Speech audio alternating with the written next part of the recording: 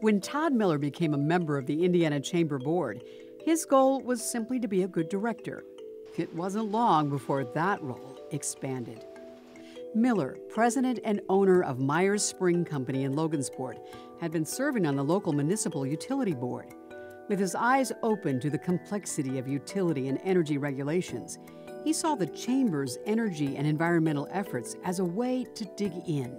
My involvement in the Chamber has been extremely useful for me as far as my understanding of things utility, which can be very confusing, but more importantly, I really think it's been good for the community. The Chamber's efforts for the Energy Summit, for example, has really helped me to network with people that can decipher the utilities lingo. So for me personally and for my community, the Chamber has been really, really an important partner. Miller has spoken at and brought speakers to the table for various Indiana Chamber seminars. He has passionately led the planning committee for the Indiana Conference on Energy Management for the past 2 years. Miller says he values the fact that board members can contribute to their home communities and the state as a whole. Miller thought his path would eventually lead to the family business, started by his grandfather in 1946.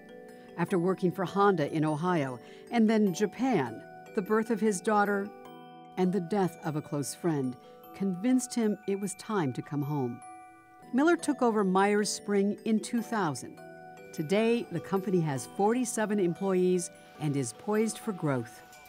Being part of the community, my wife and I live in Logansport, and so we see what's happening. We try and support it in as many ways as we can. My grandfather always emphasized that, you've got 40 families that you're supporting.